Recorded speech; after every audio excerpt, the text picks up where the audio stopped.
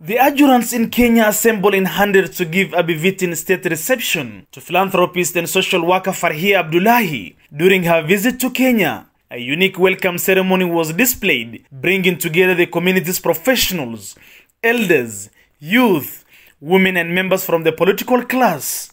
The day was 1st November 2020 at 10 p.m. when hundreds of people eagerly waited Mrs. Farhia at the Jomo Kenyatta International Airport. And when the Boeing British Airways flight landed at the airport, things took a different dimension when she jetted out.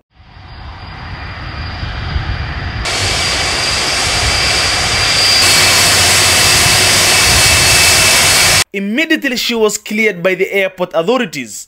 She was received with dance and ululations as people chanted the slogan of "Welcome home Farhia." At the international arrival waiting place, she was gifted with a flower, the Kenyan flag, an Ajuran flag. Later, the convoy of her entourage led its way through Mombasa Road to the city center. The convoy only missed a police siren, which by law is not allowed.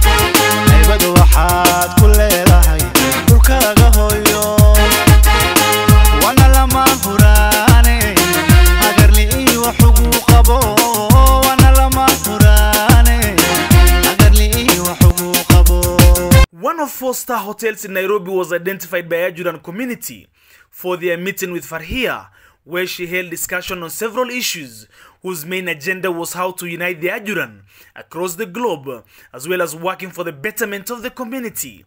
Farhia Abdullahi is a Canadian citizen, a renowned philanthropist, a humanitarian, ambassador to Ajuran community in diaspora, and a social worker.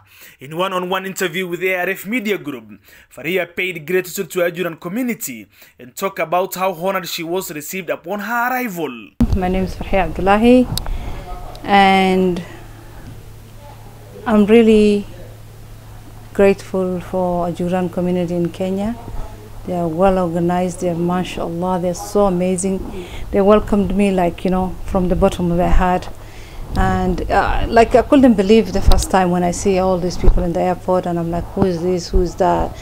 And you know, and finally I came to know everyone is family and they are Ajuran. And mashallah, I'm really so happy and so proud of every Ajuran that received me from the airport to the point of, you know, reception, and then, you know, welcoming me at home here, and I feel at home. Mashallah, I'm thankful. Farhia worked as a social worker for 15 years, where she helped needy people. She was in the forefront in pursuing Ajuran unity globally. She has a passion for helping people to work for a living that she has described as a gift from God. I'm a community worker. I do a lot of helping community. That's my base job that I always do. It's kind of a social worker. So, and you know, I think this is also something Allah gifted me. It's not about just being a work, or it's just not being my job. I feel like since I was young, and I used to just help people. That's my in me. And I feel like it's my obligation to do that.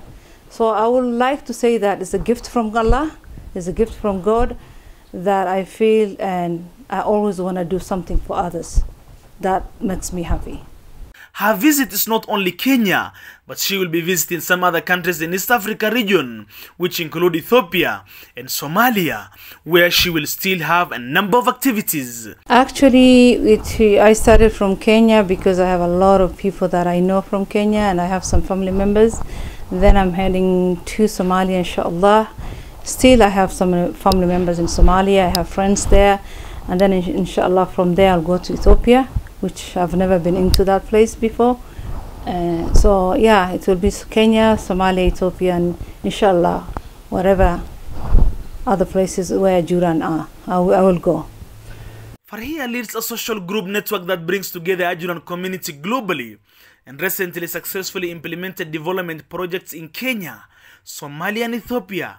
The projects are aimed at helping orphans, building mosques, paying medical bills to the people who are unable to afford, and helping less fortunate members in the society. The Ajuran community positioned Farhia Abdullahi as an Ajuran queen globally. In one of the city hotels, a VIP dinner was organized in her honor by the Ajuran community that brought together many people, and speakers at the event termed Farhia as an icon celebrated globally by the Ajuran community. The journey you have started, madam, is a great journey. Anyway, we are ready to travel that journey as a family, as a community, but it's a great journey, madam. May Allah subhanahu wa ta'ala give us that hope to travel that journey. I know what it means for Farhia to go through what she's going through. She wants to connect all Ajurans, wherever they are in the world. Madam, is that not so? Is that not your wish? It's the same hope that has taken Obama to where he was from just a poor boy. As he ABC. بسم الله الرحمن الرحيم الحمد لله رب العالمين اللهم صل وسلم وبارك على نبينا محمد أما بعد أنا وبولي أحمد معلم كو لو يقان حاج بولي حانا هي دادك كميت كعدون كبيش أجوران يعني كميت هاي عاوغا أو بيشت هاي سدح دا نوفمبر waxaan meeshaan u joognaa xafladan quraxsan ee saan loo soo agaasimay waxay tahay xaflad ugu soo dhaweynaya gabarteyda ama walaashay dadka ugu sareeya ee kacdoonka ka mid ah ee meel dheer nooga imaaday intaasoo kunoo kilomitir soo gudubtay oo noo imaaday soo dhaweynteeda ayaan meeshaan isku kaanjaa xafladan isku kaan keentay. Thank Almighty Allah for giving us the strength of being together here tonight to welcome our sister Farhia and her daughter Sharifa to Kenya. That is her home. I also thank Kacdoonka Beesha Ajuran. If it were not Kacdoonka Beesha Ajuran, we could have not known our sister Farhia. So I appreciate those who formed Kacdoonka, which made us to know our sister, who is very focused, who is ready to unite Ajuran. We are very grateful. I also thank those who have organized this wonderful session. You can see Farhia back home, welcome home. All those who have put their effort to make this thing successful, I also appreciate them. If I may talk about International Gelbo Queens, this is also an organization that consists of Ajuran ladies, Gelbo ladies, wherever they are, internationally, Kenya, and even East Africa. Wherever Gelbo ladies are, we are united, we are one, and we know each other, and we are trying to empower ourselves. محمد حسن طيفة كالي كانت ترسان كعدون كبيشة أجوران كان الصوحي يعمي magaalo u jirta Nairobi 60 kilomitir sababtu ana wax kale ahayn sidaan u soo dhaweyn lahayn walaashii oo noo qaabilsan isku xirka arrimaha kacdoonka dhaxdiisa ah iyo xiriirka East Africa wada tashi badan ayay ku timid ayadoo ka soo hayaantay dalka Canada u soo guureynaysay saacado ka badan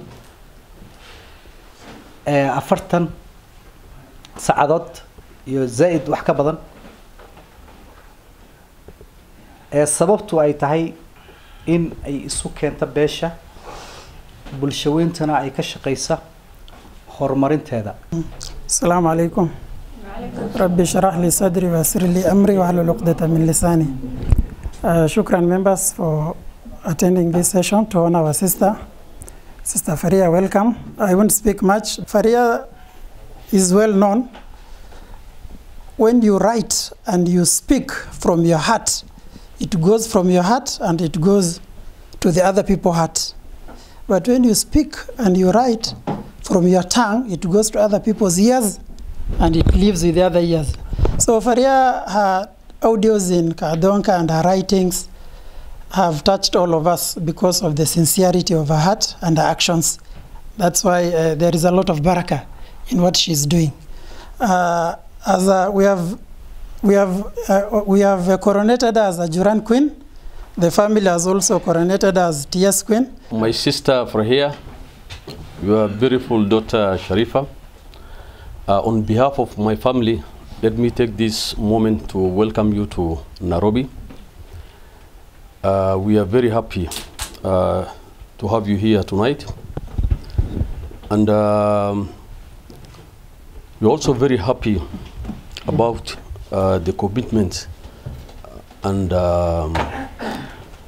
the work that we are doing in Ajuran. We have been communicating and we did a lot of small projects here in Kenya and also across Somalia. Inshallah, maybe before you fly back to Canada, we shall have time here in Nairobi. I'll talk to you one-to-one, and we shall see how we can also help some our sisters or our poor family in Somalia. So once again, welcome home. We are very happy to have you here tonight, and I wish you all the best.